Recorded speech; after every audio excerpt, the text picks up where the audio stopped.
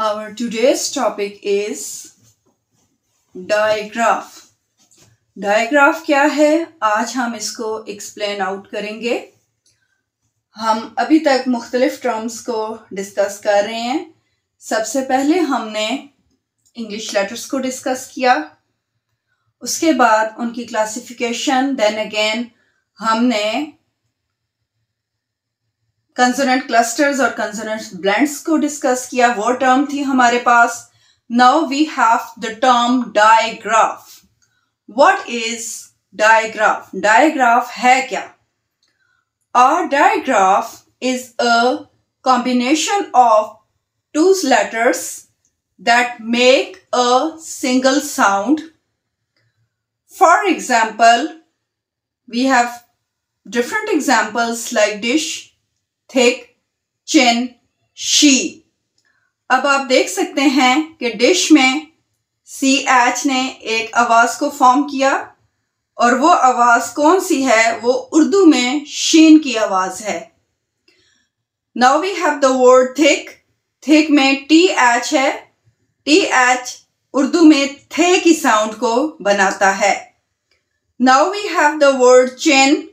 CHIN, chin. Now you can clearly see the use of CH. This is digraph.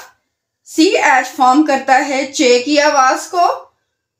फिर उसके बाद हमारे पास है शी। शी में SH अगेन शीन की आवाज को फॉर्म कर रहा है।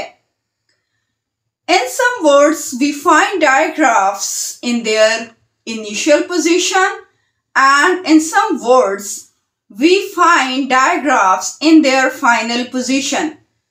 बाज़ अल्फाज के शुरू में ही डायग्राफ्स आ जाते हैं और कुछ अल्फाज के आखिर में हम डायग्राफ का इस्तेमाल करते हैं। अभी हम उनको डिटेल में डिस्कस करते हैं। Now we will discuss examples of the डायग्राफ्स। We will discuss initial position and we will discuss final position. Now you can see this chart. In this chart we have written different words like chirp, chair, chip, chin.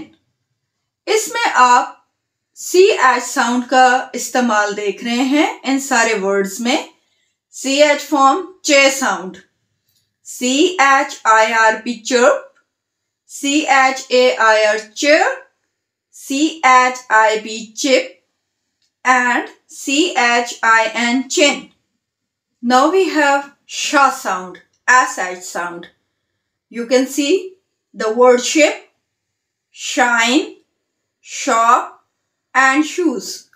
All these underlined letters are digraphs. Now we have TH sound, means tha sound और the sound. दाल की आवाज भी इसी में हम देखेंगे, सुनेंगे, और था की आवाज भी, यानी थे की आवाज। In the word 3 we have TH sound.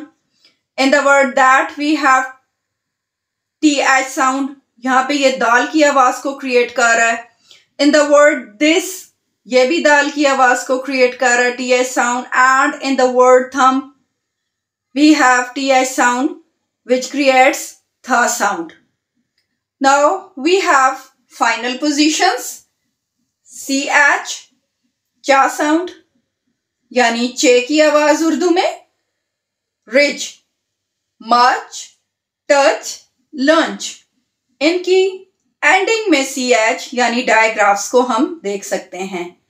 Now we have sha sound, SH यानी शीन की आवाज, wish, push, wash, rush. Now we have TH sound, tha sound, breath, teeth, cloth, bath. Now you can see digraphs, all these digraphs in the final position. Now we read this paragraph. Shahla likes going to the beach.